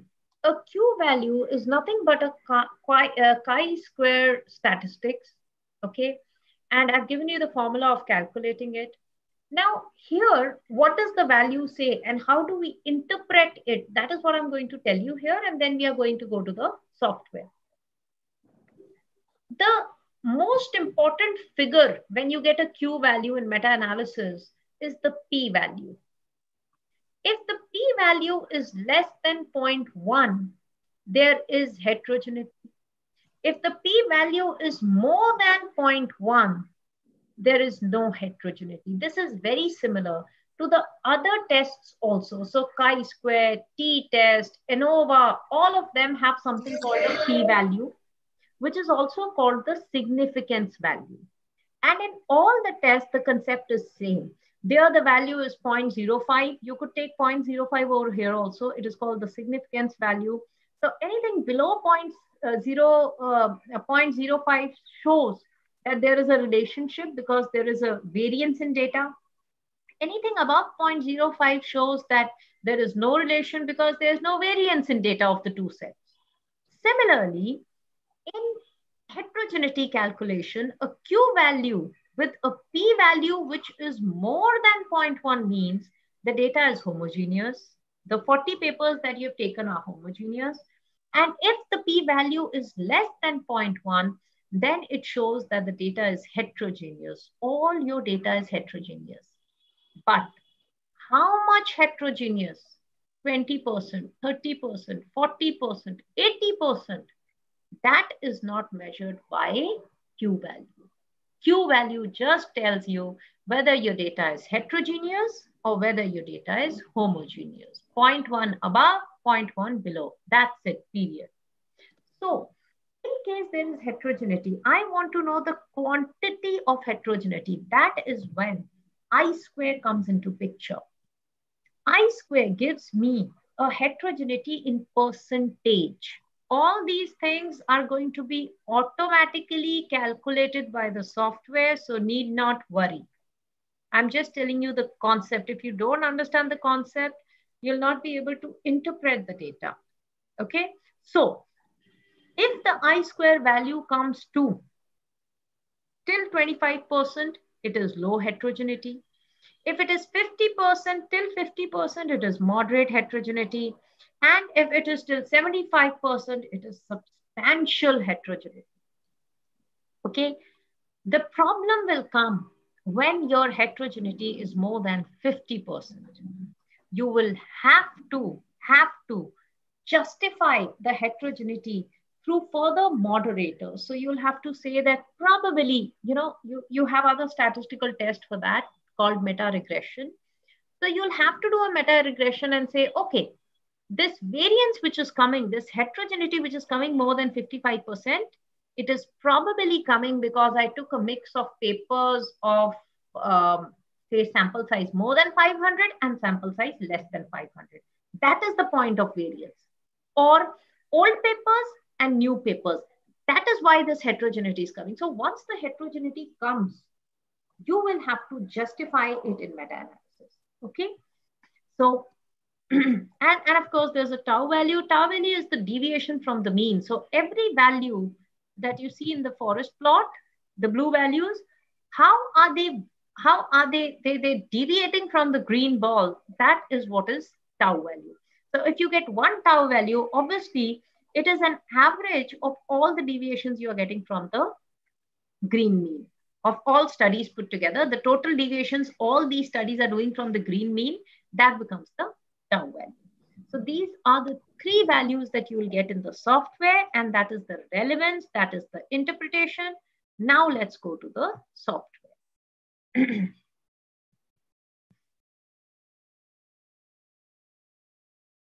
Now let's go to the software. Comprehensive meta-analysis. This is where we were. This is where we left. Okay. What do you do to see the heterogeneity values? You go to analyze. Okay. Go to analyze, okay, and go to next table. So you go to next table, just go to next table and you will see this format. Go to analyze and go to next table. I hope everybody's seeing this. Everybody should have got this. It's very simple. You don't have to do anything. You just have to go to analyze and go to next table.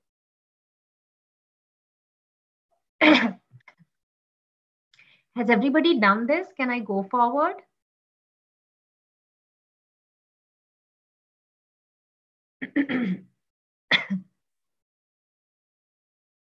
Has everybody done this?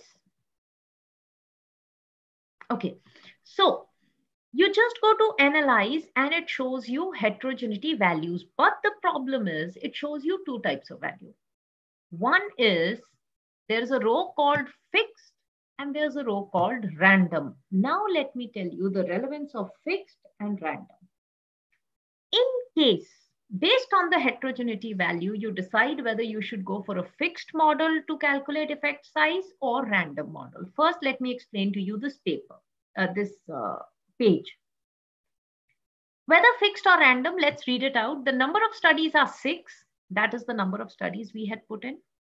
Point estimate is nothing but the consolidated effect size of these 6 studies. In the fixed model, it is coming minus 0.564. In the random model, it is coming minus 0.293, which is a very difference. Now, my dilemma as a researcher is, should I take fixed model or should I take random model value? Which value of effect size should I take? The computer is giving me 2 values, minus 0.564 and minus 0.293. Which one should I take? That decision is made on the basis of these values of heterogeneity. Okay, let's read them out and then I'll tell you which one to take. So let's read them out. Now, which was the most important value in Q statistics? The p-value. And p-value is less than 0.1 or less than 0.05, whatever you are taking as a parameter based on the references you have.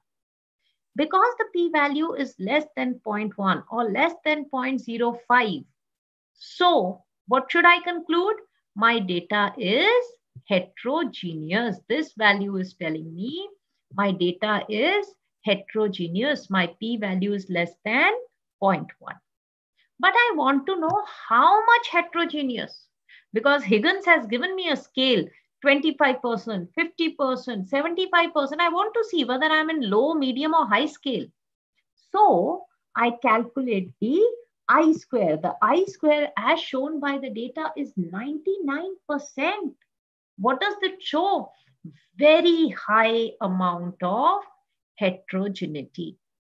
So when your heterogeneity is so high, I mean higher than 50%, more than 50%, you should go for the p-value of random, for the effect size of random model.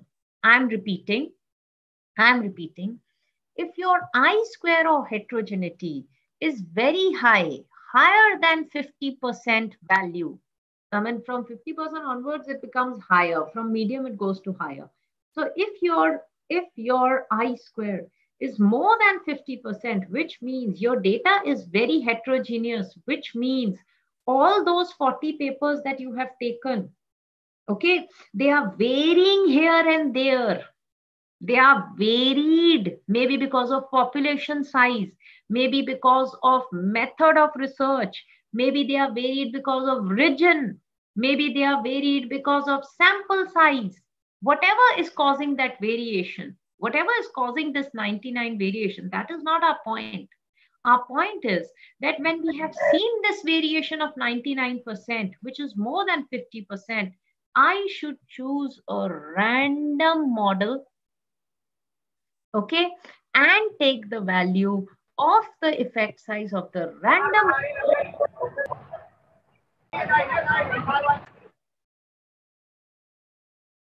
I should take the value of the random model and not the fixed model.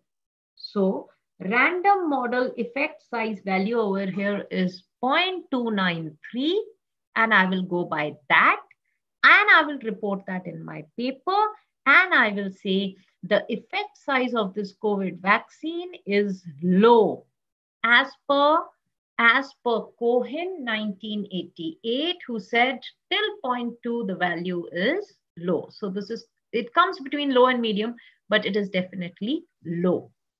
But had I not known this concept of fixed and random model, I would have concluded that my fixed effect size is minus 0.56, which is medium to high.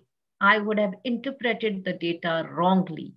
So having said that, the crux of this heterogeneity Q value, I square value is that the effect size comes out to be different when your papers, 40 papers are heterogeneous. The effect size comes out to be different when your 40 papers are homogeneous. So which effect size to take? For that, you will have to assess these heterogeneity values and then take up a decision of which effect size you want to take. Okay, any questions so far? Any questions so far? Two are there in the chat box. One, Dr. Anuradha has asked, if we are taking random model, then we have to report the fixed model also? No. If you are taking the random model, you have to first justify why you are taking it. So when you say I'm taking random model, you will have to give references. You will have to give references of Higgins. You will have to give references of Cohen. You will have to give references of Borenstein and say that they say if heterogeneity is this much, go for random. So I'm going for random and only taking the effect size value of random model. Does that mean that secondary data with very high heterogeneity is ideally not preferable? Dr. Jayata, it is not that it is not preferable. See, unlike primary data analysis, ma'am, you haven't done anything wrong. See, all these are secondary papers which you have chosen. And through the PRISMA protocol, you make it very, very clear that there is no bias in selecting papers. You have not left any stone unturned in selecting the papers. So you are not at fault. So even if, I have seen social sciences papers reporting heterogeneity of 90%, 80%. Heterogeneity is not wrong. Heterogeneity is not wrong. But as a meta-analyst, you have to justify why that heterogeneity has come. And that is done by advanced techniques called meta-regression. So in meta-regression, I'll just explain a little theoretically what happens. In meta-regression, I divide my 40 papers on the basis of publication time. I divide my 40 papers on the basis of research method used. I divide the 40 papers on the basis of location, and all these become my moderators. Location, publication time, region, sample age, all these are my moderators. I'm trying to see why this heterogeneity is there. And then I do something called a meta-regression, where the software in this very form tells me that your heterogeneity is because of X, Y, Z factors. It is because of location, it is because of population size, it is because of sample size, it is because of old paper, new paper. So the software tells me, and then I write those results of meta-regression and say, these were found to be the effective moderators. But if while calculating heterogeneity, my heterogeneity itself is somewhere around 20% or 30%, which is very low heterogeneity, then I will not use moderators because there is no heterogeneity to justify through meta-regression. Okay, so that is the technique. But the effect size of random is low. Is it okay? That's okay, Anuradha ma'am. Anuradha ma'am, this is all secondary data. This is the only data, meta-analysis data. The problem is it can't be manipulated. Primary data you can still manipulate. Excel sheets you can manipulate. This data cannot be manipulated. It is a value which has been taken from a published paper. How can I change it? I can't change it, and I definitely cannot wrongly report it. So if there is high heterogeneity, then we can go for writing the paper. Or definitely I can show you papers you want to see. I'll show you papers. I'll show you one of the papers that is published also. I use it as a sample also. I'll show you the heterogeneity table because I wanted to show you how you report it in a research paper also. So effect size and forest plot, I've shown you how you report in a paper. I would like to show you,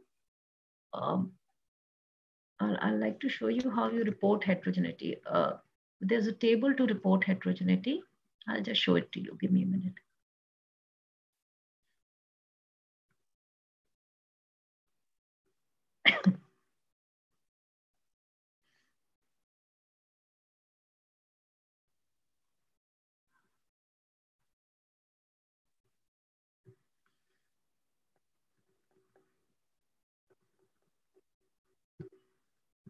I'm just bringing it to the page. Give me 1 minute. Yeah. So let me share it with you. Okay, this is the sample paper that I'm talking about. This is of course on social sciences, but this is the way you report your heterogeneity. So in this table, if you say he's taken correlation values of cost, this is a correlation value. This is an example of a management domain effect size where we take correlation value, okay, and he has calculated the this is the effect size with correlation, which is the R family effect size. So he found out 0.61, and this is the upper and lower limit. This is the Q value for the same, and this is the I square value. And just have a look at the I square value. There is no value which is less than 90%. And this is a proper paper which has been published for all those into health and medical sector. Let me show you the title of this paper. This is actually a research of, Faculty of Science, Medicine and Health papers.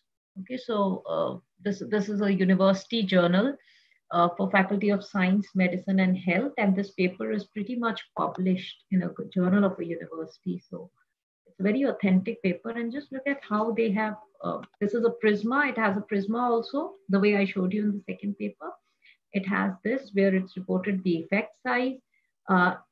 Unlike the one which we have done where we have used standard deviation, mean and sample size, this paper has used the input of correlation. So while we have studied today the D family, this paper is based on the R family correlation, right? So this is the way you report. And of course, the 3 stars show that Q value is significant. Okay, so they've given the Q value and then they've given 3 stars, the 3 asterisks that shows that the P value is significant. P value means significant, means it is less than 0.1. Okay, which means there is heterogeneity. Okay, so it would be wrong if he reports an I square of 94%, 90%, 91%, and his Q value is not significant. So it is like saying there is a heterogeneity of 90%, but Q value does not show heterogeneity or not. That's not possible. That's not possible. For even, giving a heterogeneity value of 90%, and further he's done a moderation analysis also. So this is his moderation analysis. And even after he's put a moderator here, the moderator being age. So he's divided the sample on the basis of age. Even after that, look at the I square values. Look at the I square values, 97, even after using the moderator. Big deal. It's okay. It's okay. See, even after using the moderator, look at the heterogeneity I square values. They are too high. That's okay. So, what we are trying to do is we are trying to establish a pattern of research. We are not trying to justify. We are not trying to fix the research by saying, no, it has to be homogeneous. No, we are just describing a pattern. If the pattern is heterogeneous, well, be it. How does it matter? If there is hydrogen, D value changes. Yes, Meenakshi ma'am. D value, you mean to say the effect size of D family? Yes, it changes. And I just showed you in the software that when there was when there's heterogeneity, we take the random model, which was minus 0.2 something. And when there was no heterogeneity, we take the fixed model, which was minus 0.5 something. Okay, Any other questions? Anybody who's having a problem? And yeah, I have to lastly quickly take you to the yeah, meta essential sheet, because I have to show you the values over there. Okay, here we are. So I've shown you heterogeneity on CMA. Now it is on. So this is the value. So you have a Hedges G, which is minus 0.42.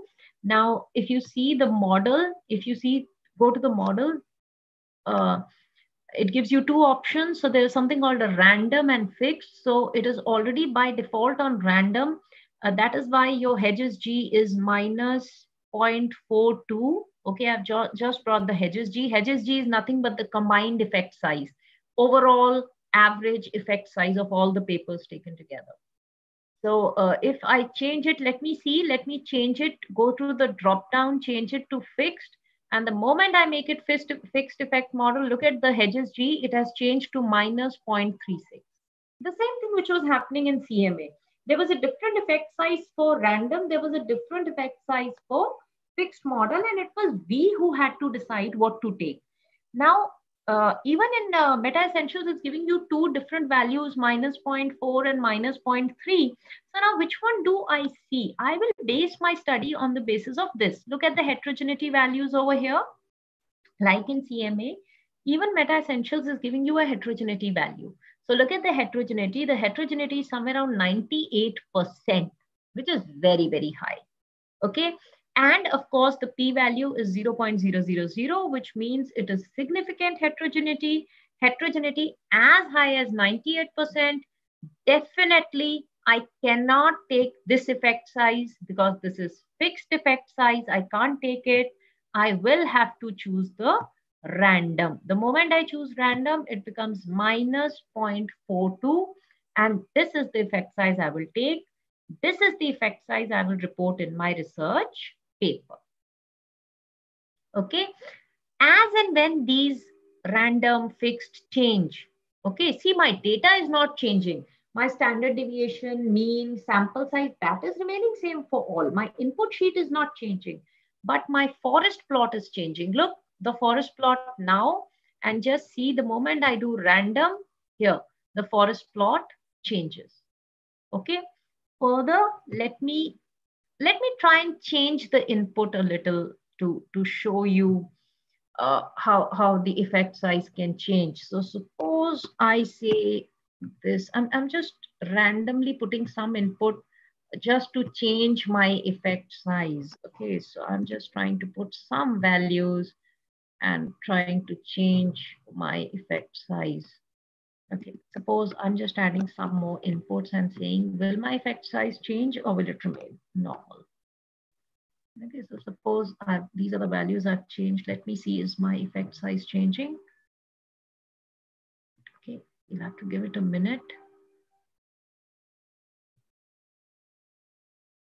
Let me see, fixed model, minus 0.36 it has become, and random model 0.42, minus 0.42, a minor change in effect size when I'm changing the input.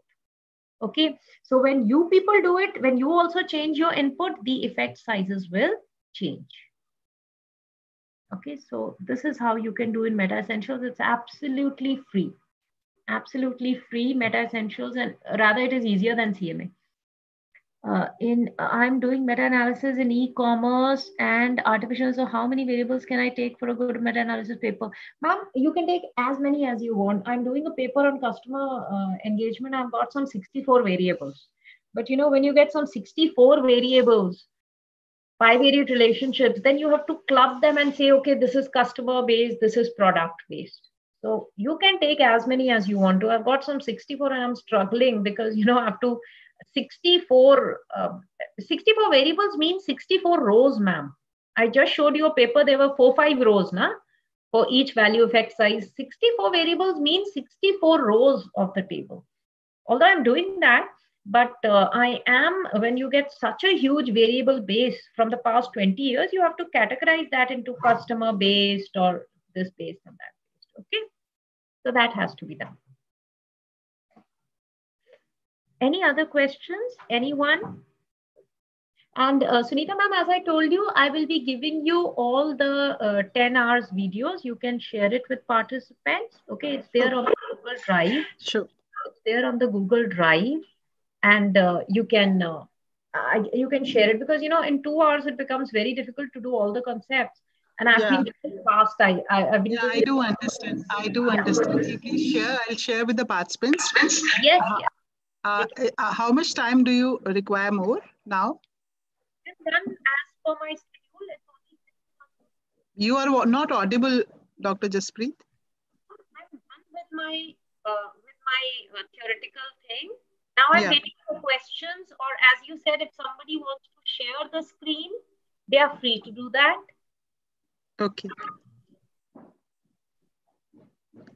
Anybody who's stuck somewhere in CMA or Meta Essentials wants to share the screen, please go ahead and share. Anybody who has doubts regarding, has not been able to reach till here, has not got the heterogeneity value, should I just repeat the whole process? If there are no doubts, I think I can repeat the whole process on CMA. I think that is ma'am. Sure. Right. So let me repeat the whole process on CMA, because I think Meta Essentials is very, very easy. Let me repeat the whole process on CMA. So this is my CMA sheet. Okay. Let me go back. I'll open a new file, absolutely new file for those people who could not follow. Okay, so we go to insert, column for study names. You get a column for study names. You add some names of the author, or as of now, I'm just adding alphabets. You go to insert, column for, okay, and you go to effect size data. And in effect size data, you go to next, comparison of two groups, go to next, go to continuous. There are 3 types that can be done. Dichotomous, continuous, correlation, but I'm only stressing on continuous. Unmatched groups, post data only, okay? Mean, standard deviation, and sample size. Click it, you will get automatic columns. It will tell you to name group A and group B. Name group A as experimental. Name group B as control. Okay, press an OK. Okay, and you get these columns, ready-made columns. And because you had told the software that you're going to put inputs of this, so you have to give it a mean of experimental group, a standard deviation of the experimental group, and you're not giving it yourself. Who's giving it? It is this paper that you're referring, raw. The paper of raw, as done on patients, had say an experiment of a vaccine, and there was a control group, and there was a parameter they were measuring, say suppose the blood pressure, okay, of the patients who were given the vaccine vis-a-vis those who were not given the vaccine, experimental and control group.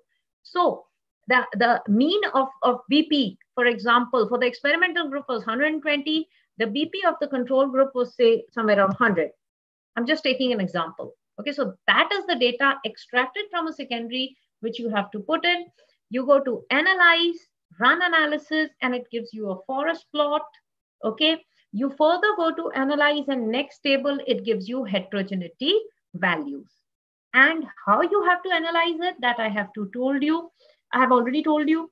The major references that you take are Cohen's D, Higgins. These are the major references you have to take to analyze those values, those numbers, how you interpret them, all that I have told you in my slides. I will be forwarding you the slides. Okay, a few questions. A few questions in the chat box, please. Yeah, I'm not able to download Meta Essentials. Why, Dr. Meenakshi? I've given you a link. If you go to that link and download trial version, you'll be able to download. And Meta Essentials, Meta Essentials is not even, okay, should I show you the process? Give me a minute, I'll show you a process. I'll show you the process on the net. Ma'am, plant science, what type of paper used for meta-analysis? Dr. Ram, I'll really not be able to comment on this. This is your domain. So if you really want to see that, Okay, if you really want to see that, give me a minute, I'll show it to you. I don't know much about plant size, but I'll show you how. There's a very good question that you want to know, that how to get papers. So, okay, so what I'm doing on Google Scholar, you have to do on Web of Science, Cochrane, and all those websites. Okay, so I'm sharing the Google this thing. Okay, and on Google Scholar, I'm showing you. So you say, I don't know, plant size, you said. Okay, plant science. Okay, so plant science, just do as simple as this, meta-analysis, okay, and press an enter and just read the paper. So yeah, these are the papers, sir. Can you see? And these are the published papers, by the way, don't work on them. And if you really want to see the papers in the past 4 years, then since 2017, so these are the papers which have come after 2017. These are your topics, sir, on which meta-analysis has already been done. So please choose a topic other than this. Okay. Okay. Thank you. Thank you. Yeah. And one question was there about, yeah, meta essentials. Yes. Let me again go to Google and tell everybody how, because meta essentials is, and meta essentials, thanks to Kaushik sir, Neeraj Kaushik sir, because I only could operate on CMA and it's a paid software, but Meta Essentials is free. There's another software called Jamovi, which is free. Our software is free, but our software has a lot of coding. You could do meta-analysis on our software also, by the way. But it has a... Sorry? It's okay. Yeah. Okay. So, this was Meta Essentials. I had searched from here. Meta Essentials. Right. So this is the website, erim.eur.nl. I hope everybody can see this. So you go to this website and go a little below and it says Microsoft Excel Online. Okay. I think this is it. Is it? No. Sorry, I must have gone to something else. Just a minute. Yeah, so we can provide, okay. Yeah, download it here. Sorry, the workbooks, it says the workbooks can be downloaded from here. So just press the here. Okay, and it will say download and just download. All the workbooks will get downloaded. Okay, so there's a workbook on correlation, that is number 5. There's a workbook on standard deviation mean Cohen-D, which is workbook number 3, which I was working on. So just download those workbooks. It's absolutely free of cost. Okay. Now this download is a zip file. This is it. Meta Essential Workbooks for Meta-Analysis version 1.5. This is what you have to press, and a zip file will start getting downloaded, and you'll get the all the Excel sheets that I've shown you. Is it clear? Is it clear? Ma'am, could you please share your email ID for further communication? Sure. Anybody who's writing a paper or research paper, meta-analysis, I would be more than happy to collaborate. readitmail.com. Okay, I have a LinkedIn ID also. If I could share that, give me a minute. I'll have to go to the net and share it. So, yeah, so I think you can find me on LinkedIn if it's by the name of Jaspreet Kaur, so you can all join LinkedIn. I'll share with them on the WhatsApp group. I'll share. And I also have a group on Telegram, which I think most of the, I think not even that you can join. So I think you can email to me and I'll give you all the details. So there's a Telegram group which I've made where I had put up this workshop also. There's another workshop that I have on systematic review and meta-analysis, which is with Dr. Neeraj Kaushik. It's also free of cost. So, and I'm thankful to ma'am to allow all participants for, it's a very good thing that the college is doing, that the university is doing, ma'am. Applaudable. I mean, it's absolutely free of cost. You're bringing in professionals, and it's really good, really applaudable for the researcher community. Thank you. Thank you. You are through. I think there are no more questions, so I think we can wind up. It is like we are extremely grateful to you. Like you could spare time and share your expertise in this field, which is like very new, not new, like but we people are not familiar much with that. And there was so much to tell. I think so because as looking at your CV, there are so many FDPs for 5 days and all material you have got. So it was very difficult, must be very difficult for you to compile it in within 2 hours. And an online platform has always got its own problem, like certain technical glitches, they do occur. But it is like we are on behalf of organizing team and Shivaji College, we are really grateful to you that you could spare time. I can know like it is really like learn as if you are not reaching your goal, but as if you were scared of missing it. So we were scared of missing it. So I think all of the participants, they were so interactive during your session, and it is really great of you to do that. And in future also we'll like to have, and we'll plan it in a way like we can have 2-3 like let it be your session the whole, at least for 2-3 days, so that you have got so much to explain. And thank you so much. Thank you so much.